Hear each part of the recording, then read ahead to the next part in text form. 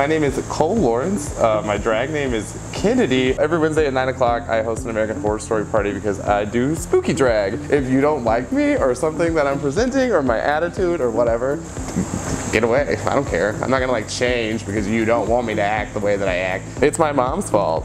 Like, she's the same way. I told her I was gay and like I'm like sobbing and crying and like having a whole big fit about it, and I was like, I'm gay, and she just looked at me and goes, yeah.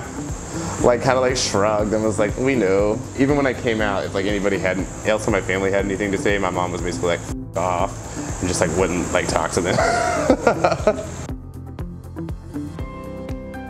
When I was in my teens, you know, Tumblr communities, internet communities, and the access to the language around transness was just not there. Those things are not accessible to everyone, but we forget that we have our own learning curves and come down so harshly on people whose participation is imperfect but eager. Like, I've met trans women older than myself from India and who are asylees here and so on.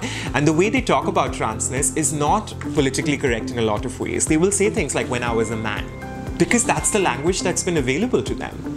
But that doesn't make their transness less valid. I would ask for patience in terms of letting people catch up and learn and figure out the language and all of that, as opposed to dismissing them out of hand because we conflate, and with just cause, because most of us have been burnt enough, we conflate a lack of precise knowledge with cruelty.